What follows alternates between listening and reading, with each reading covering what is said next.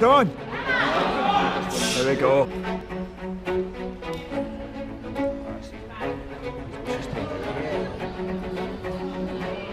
Come on, John! Hey guys, how we all doing? This is another training update from last week's training. I tried to keep this video a little bit shorter than what the other ones have been, simply just because obviously things are getting a little bit repetitive as the weeks go on. I've got one more week of this style of block training before it changes again as we move into some later parts of the program.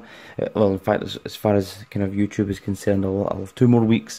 I'm on my 3rd week now as far as physical training is going, and overall training is going really well. I'm feeling the 4 days a week benching that this program is providing, although there's not a lot of kind of really tricep accessories or bench accessories as such. It's really just the single type of bench movement that I do 4 times a week, whether it be my block, my pause, or whatever, touch and go. It's really bringing my bench on. It's funny to say that I'm actually feeling like the lockout position of my bench press is now stronger, or feeling better anyway, than coming off my chest, which is notoriously being the lockouts being my weak point, so that's good. Everything else is coming along quite well. I was really tired this week, struggled to sleep pretty much every single day. Must have only really had about 4, maybe probably 4.5 hours at most each night, just through various different things.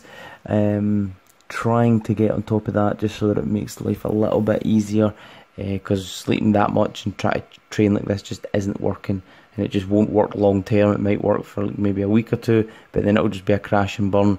So I'm trying to avoid that and try to get more sleep each day. We're actually, other than that, we're going quite well.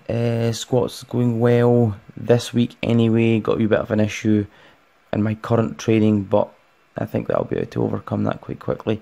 But I'll talk about that next week anyway. Deadlifts going well. Still quite on the lighter side of weights. I'm not really having to switch to mixed grip. I'm still able to kind of cope with everything with my double overhand, which is fine. I'm wrapping putting a tight wrap around my wrists, so that is maybe causing a false illusion as to where my grip is, but I'd be wearing the wraps in competition anyway, so it's not really a big deal. I was thinking about trying to incorporate hook grip a little bit more in my deadlifts, because on my competition style deadlift on the Tuesday, I find that when I get to the last kind of set, I'm struggling to do every rep with the double overhand, and I'm moving to mixed grip like maybe midway through the set, and it is causing me to notice how much I don't like to mix grip. I prefer having a double overhand style grip, so I'm thinking I'm going to have to try and bring in hook grip so that it feels a little bit better, because it just feels like the bar's a lot closer to me, and I know it is because the way that your arms are positioned on the bar and the way they're facing with the mixed grip.